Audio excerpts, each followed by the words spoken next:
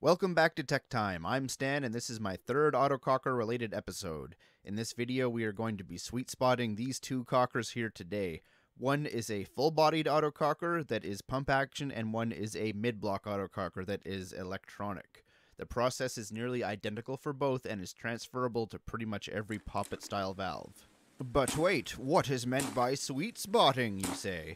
Well, sweet spotting is the optimization of your air pressure and your valve.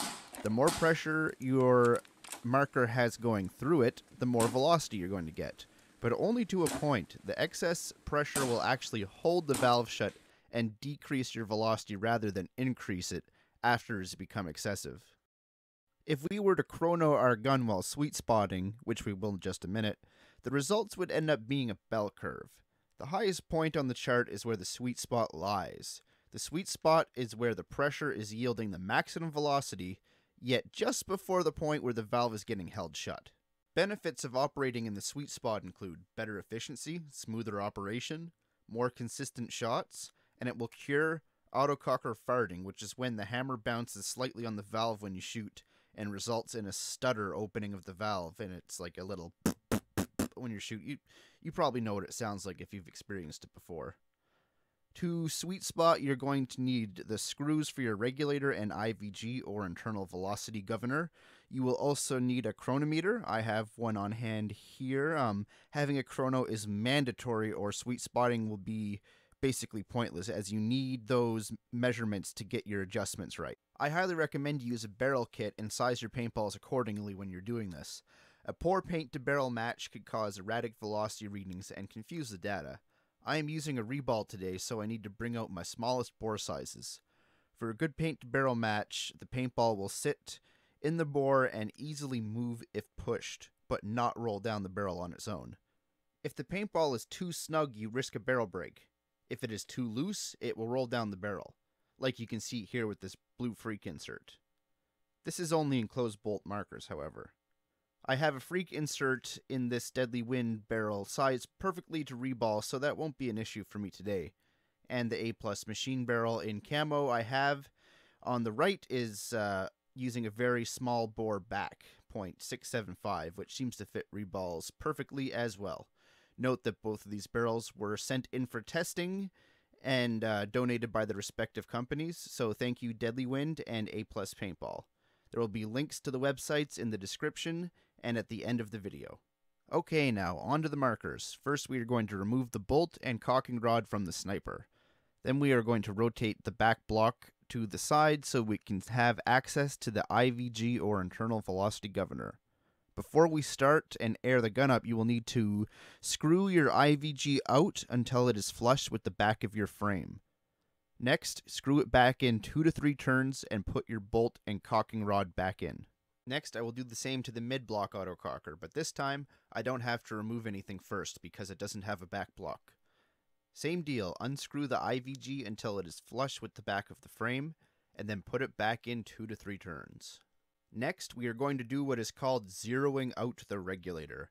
What that means is screwing the regulator's adjustment screw in all of the way. This will result in the pressure output from the reg getting reduced to the lowest point possible, hence zeroing out. Now we are ready to get our paint and air and start chronoing the shots. Cock your marker and air it up.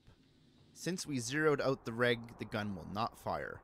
Slowly turn your regulator's pressure up a quarter of a turn at a time until your marker is operating again. Now take a shot over the chrono. It's very likely that the first shot won't register because the velocity will be too low at this point. After that, turn the pressure up again another quarter turn and fire 4 purge shots. The purge shots make sure that the gun is shooting with the new pressure setting that we've just dialed in. Now chrono the gun again. By now it should be registering in the low 200s. Turn the pressure up again. Always remember to never turn it up more than a quarter turn at a time. And always take 4 purge shots in between every adjustment. It is good to take 3 measured shots each time to make sure you have a good idea of where your gun is shooting velocity-wise, especially if you're using regular paintballs because they can have imperfections and other factors that can alter the chrono readings. Keep increasing the pressure and reading your shots until the readings show that the velocity has markedly decreased rather than increased. This is what we are looking for. Simply decrease the pressure back to where it was when it was shooting at the highest velocity. Congratulations, you have just found the sweet spot. Plugging the data we just collected back into the chart confirms the bell curve. As we increase the velocity, there is a very easily definable point that we can identify as the sweet spot. If your regulator has a gauge on it, you can note the pressure at this point for future reference. The sweet spot will be different for every gun, however. Next, we will do the Black Magic Autococker. For autocockers that have pneumatics, remember to cycle the gun after putting the ball into the chamber because the marker is closed bolt. I might sound like a broken record by now, but it's just a simple 4-step thing: chrono, adjust, purge, chrono. Rinse and repeat until you reach the sweet spot. Okay, let's finish with the graph again. Another definite bell curve with a clearly visible sweet spot. This really isn't a difficult process to do, and the benefits easily outweigh the time it takes to do it. And also remember, after you have sweet spotted your marker, do not use your regulator to adjust the velocity. Use your internal velocity governor, or you will ruin everything we have just worked so hard to accomplish. Well, that is everything for today. Thanks for watching, everyone, and have fun and stay safe on the field. I would like to thank A+ Paintball and Deadly Winds for donating these barrels for testing.